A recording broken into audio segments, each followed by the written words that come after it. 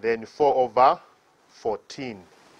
So we indicate 5 over 15 by 4 over 14 plus. Black followed by white is coming out as 5 over 15 multiplied by 6 over 14 plus.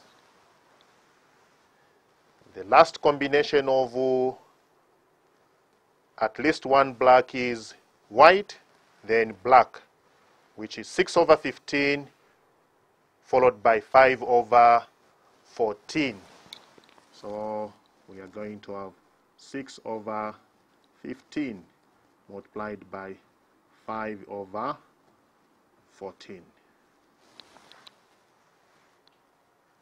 The ones that have not yet been simplified before, we will move ahead and simplify them as follows. 2 over 21 plus 2 over 21 plus 5 divided by 5 is 1. 5 divided into 15 is 3. 2 divided into 4 is 2. And 2 divided into 14 is 7. When we multiply, it's going to be 1 times 2, which is 2, divided by 3 times 7, which is 21, plus 5 divided by 5 is 1, 15 divided by 5 is 3. Between these two, the common factor is 2. 6 divided by 2 is 3. 14 divided by 2 is 7. 1 times 3 is 3. 3 times 7 is 21. And lastly, 5 divided by 5 is 1. 15 divided by 5 is 3. 6 divided by 2 is 3. 14 divided by 2 is 7.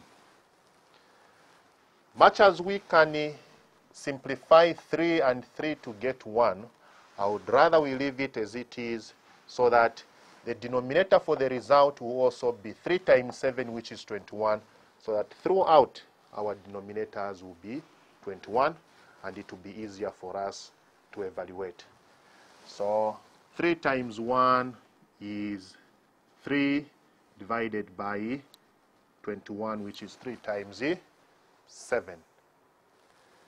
The denominators, like I said, throughout are 21. So our lowest common denominator is 21, and the numerators respectively will be 2 plus 2 plus 2 plus 3 plus 3.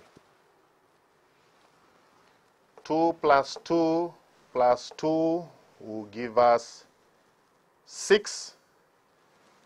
3 plus 3 is also 6. 6 plus 6 is going to give us 12.